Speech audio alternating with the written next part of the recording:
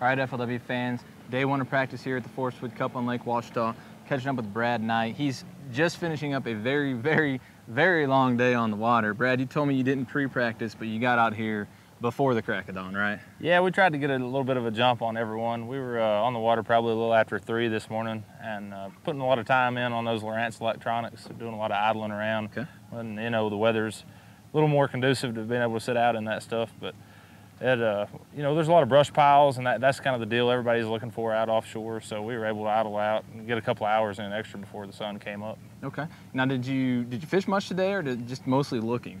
We did probably about 50-50. You know, we bounced around, did a lot of different things, shallow, you know, deeper stuff, looked at some of the grass, some of the steeper banks. You know, we just really kind of bounced around and get a little bit of a taste of what all was going on. That way we could kind of look at what we're going to do for the rest of practice and, you know, how that's going to project.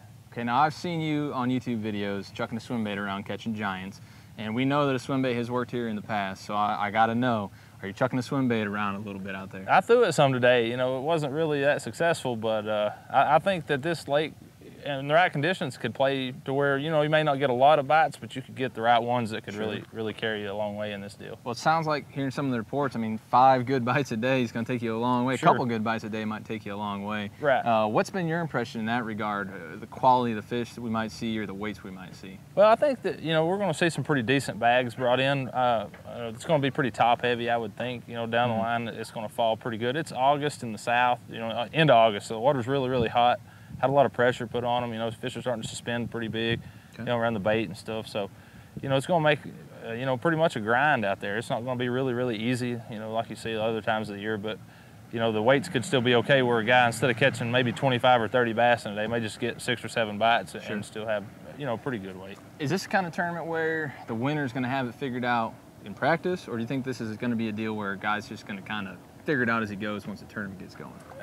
You know, I would say that you're going to have, the guy that wins is going to have a pretty good idea, you know, on what's happening. You know, I don't think this is going to be one of those deals where you just kind of stumble on, you know, the winning bag as the tournament goes on. I could be wrong about that, but I would be surprised if that was to happen. All right. Now, you're from East Tennessee, a lot of clear, rocky lakes over there. Are there things that you see here on Ouachita that remind you of home, that maybe make you feel a little comfortable out there, or is it completely different? Yeah, you know, the deep clear lakes, we don't really fish a whole lot this time of the year, so I don't have a lot of experience, you know, in the fall there. We're usually on the Tennessee River, places that has the grass and that stuff, but this lake has grass and that's starting to come on, so, you know, that kind of plays into what we're used to seeing. But as far as like the deep clear stuff, you know, it's pretty foreign to me as far as, you know, in August, that kind of deal. Now, you mentioned the grass. I know there's brush piles out there, there's timber out there, there's a lot of variety. Have you gotten a chance to sample all of that yet, or are you still checking things off your list? Yeah, we pretty much sampled a lot of that stuff. We spent some time in the timber and the grass, you know, the deep rocky stuff. Just wanted to kind of see how I wanted to, you know, attack the next 2 days of practice. You know, to kind of see. Well, sounds good. Well, Brad Knight, he made it over here from East Tennessee to Lake Ouachita. He's going to see if he can get it done. I have my fingers crossed that there's going to be a swim bait pattern. I don't know why. That makes 2 of us. I think that's going to happen. I think we're going to see some giants get caught that way.